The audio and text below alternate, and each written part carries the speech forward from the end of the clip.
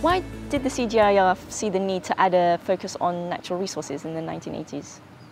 CGIFOR was very successful since its establishment in 1971 following a Bellagio meeting around the need to boost the world's food production. And we saw through that green revolution a lot of emphasis on improved varieties, on improved cropping systems, but that was not the whole solution. And there was a lot of drawdown on natural capital in looking at that. So we recorded the revenue from increased cereal production, but not the negative cost to the environment. And that is why it was very important to bring in that environmental dimension, that ecosystem services. And probably the biggest win for the world was the creation of CIFOR in 1993 to help strengthen that within the CGIFOR.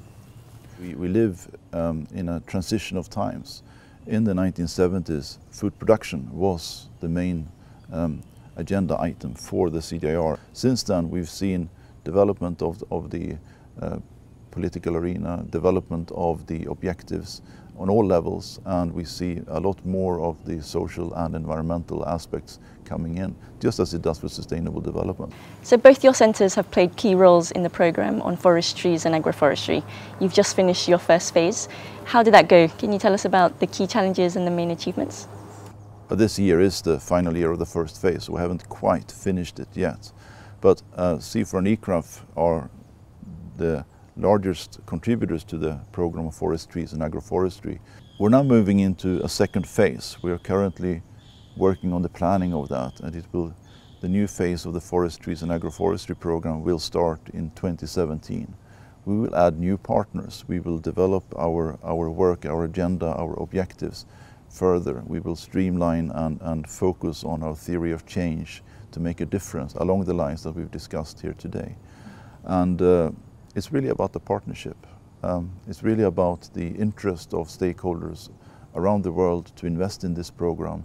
I mean, it's a fascinatingly exciting program because it's been operational for 6 years, and we've achieved more as two centres working together than we have probably in the previous decade. And that brought excitement to the scientists, it brought operational realities on the ground. It was about co-location, co-design, co-investment, and co-attribution and recognition of the outputs of that. To do what? To accelerate impact in those environments in which we work. As I see it, and as I know we share this view, research, capacity development and engagement is integrated in development and in our efforts. CIFOR envisions a more equitable world where forests and trees contribute to the livelihoods, to the well-being and to a sustainable environment for all. A great focus in the second round is going to be capitalising on the gains we've made under gender.